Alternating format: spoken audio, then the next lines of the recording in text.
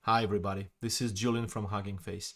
In this video, we're going to use AutoTrain, our AutoML service, to classify images without writing a single line of code. AutoTrain has been around for a little while, and you could already do natural language processing and tabular data with it, and we recently added image classification.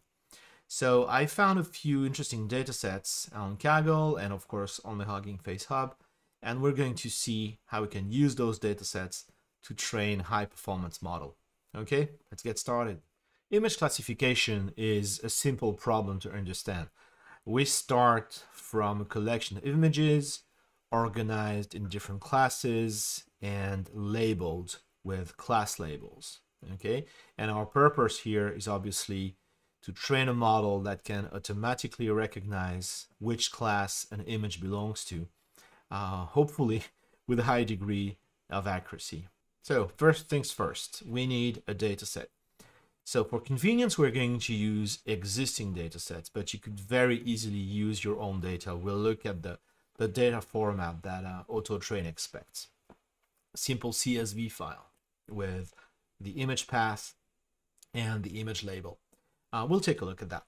But for now, let's try some existing data sets. So, I took a look on Kaggle and I found a few that I thought were really interesting. So there's this one which is called the chest X-ray images dataset, which is a collection of chest X-rays showing either a normal X-ray or a pneumonia X-ray. Okay, and we can learn how to classify that. So we'll try this one. Alternatively, there's an Alzheimer's dataset, which is equally interesting with 4 classes showing different states of the disease. So feel free to try this one as well. And we'll look at another one also, which is a little more lighthearted, which is the Food 101 dataset. And this one is actually present on the Hugging Face Hub. So it's a good opportunity to show you both how to use a data set that you prepared outside of the hub, and as well as a data set that's already on the hub. So we're going to do both. Okay, so we'll start with the chest X-ray dataset. So obviously I downloaded it, and we can take a quick look at this dataset. It's a zip file, as you would expect. And it has 3 folders. Let's look maybe at the training folder. And it has a normal folder for images without pneumonia. And of course, it has a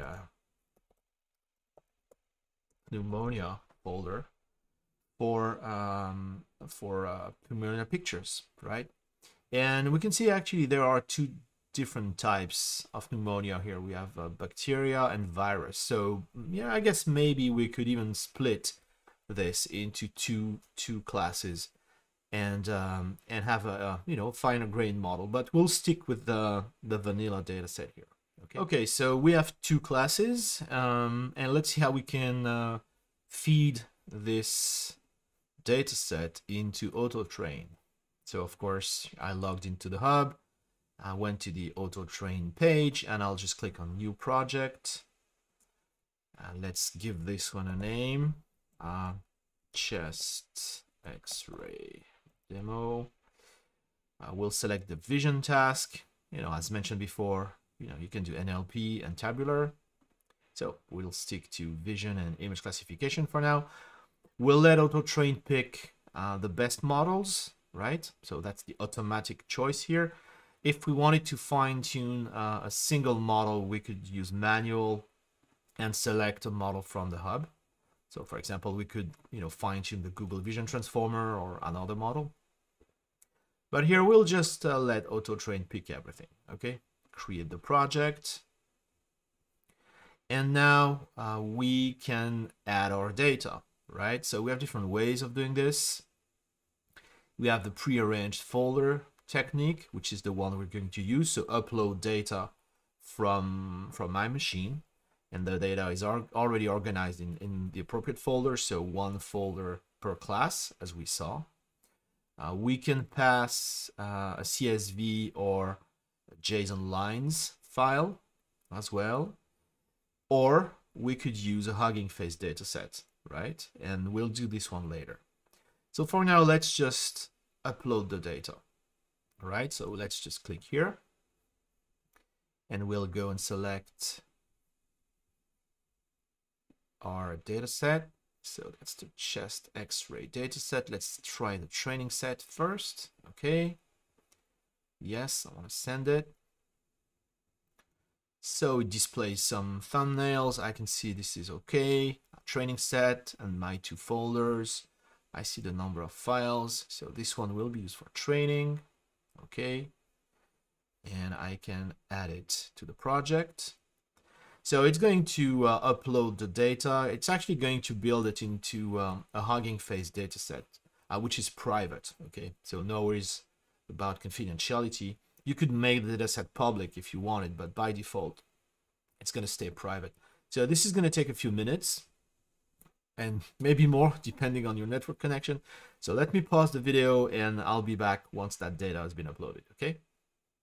Okay, so after a few minutes, we see we're done uploading the training set. So I'm going to do exactly the same for the test set now. Exact same process. So datasets, X-ray, test, send it. Yes.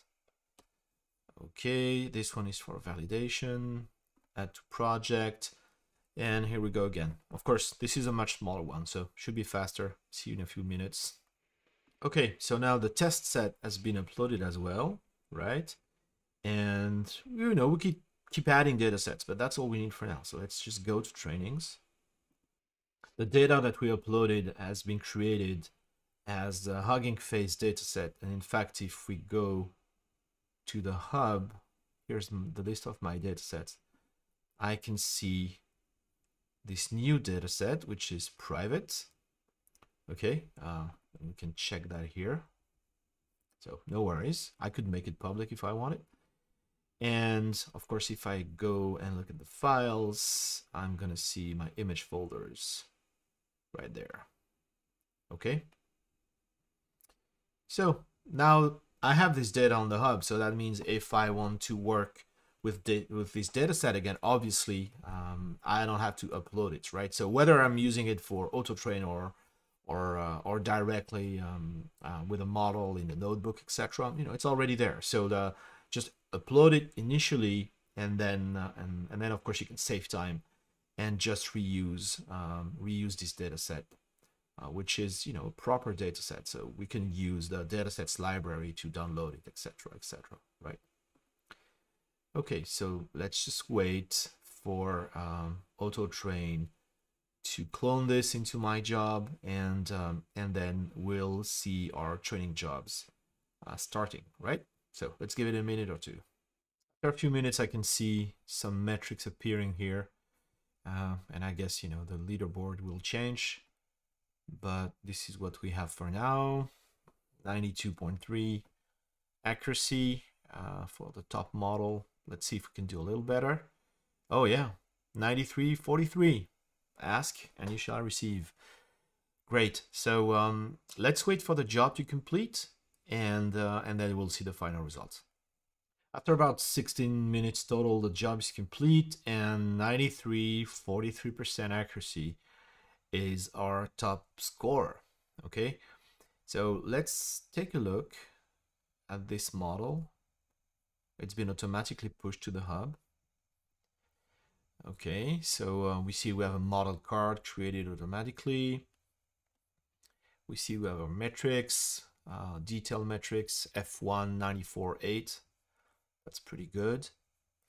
And of course, we have full visibility on this. So if we look at the config file, let's download it.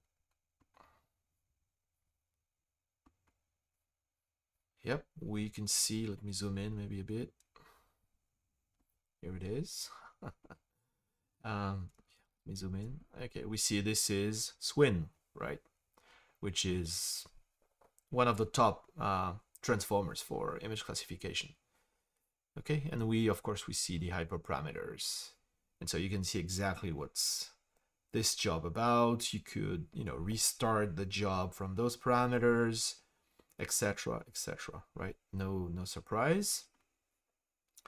Let's close this. Okay. While the job was training, by the way, I did make the dataset public if you want to try it out.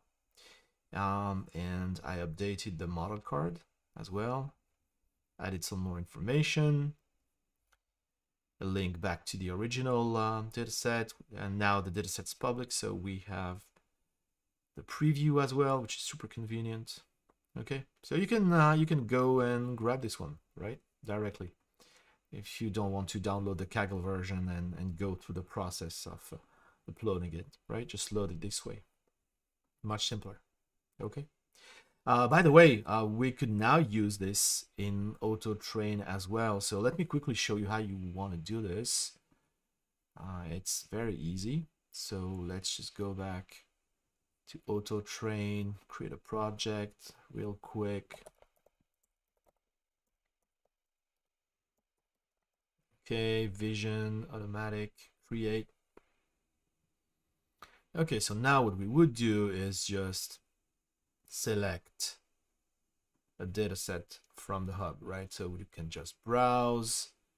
And now, of course, I need to remember the name for it. Just type this here. So it's going to say AutoTrain data. Yeah, that's the one. Okay, so we can select, there's a single config. We can select the training split, for example. Okay, and of course we see the same, right? We see the same. So we could just add the image here and the label and add to project. Okay, and so now it fetches it directly from the hub, which of course is much simpler, right? So how do we try this new model? Well, that's pretty easy, right? Because as we saw, this is on the hub already. And yeah, let me make it public so that you can try it as well. Yep, make it public. And I'll try not to delete it. And let's just grab the name. Okay, just like that. We can try, of course, to add an image here. So let's see how this goes. Let me go back. Oh yeah, it was here. Let me go back to my data set. Yeah, let's take an image from the test set. Maybe anyone will work. Okay. So it's loading the model and we should see the prediction. Okay, and we see the result. Well, this is an image that, is scored very high, right? So great.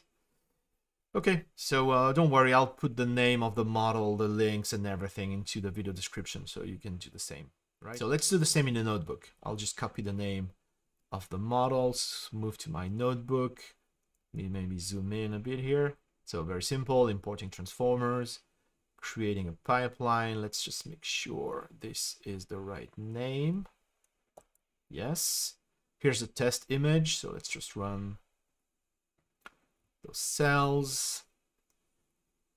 We'll download the model to create the pipeline, and then we'll predict the test image. Well, here we go. So you could try different images, of course. And if you wanted, obviously you could load this as a model with from pre-trained in the transformers library and have more control over the prediction. But the pipeline is just the easiest way to do this. Okay, there you go. Feel free to replicate the demo. You can try the X-ray dataset. I made it public. You can try the Alzheimer dataset, which I showed you here. I'm running it right now. Let's see where this lands. There's this Food 101 dataset, which is what you think. It has 101 classes of food images, but this one is already on the hub. So and I actually ran a job a while back. Yeah, so you can upload it directly from the hub, just like I showed you. And this one scored 91.45, which is very good, I think. It's a very good score. I compared it to some other image classification services and made some friends on LinkedIn. But still, I think this is a really good score. Anyway, I always need more friends. Well, there you go. So this was a quick run through AutoTrain for image classification. Feel free to try it. Again, all the links will be in the video description. And if you have any questions, you can ask your questions here or anywhere you find me. Happy to help. I hope you liked this. I hope this was fun, and I'll see you next time. Keep rocking.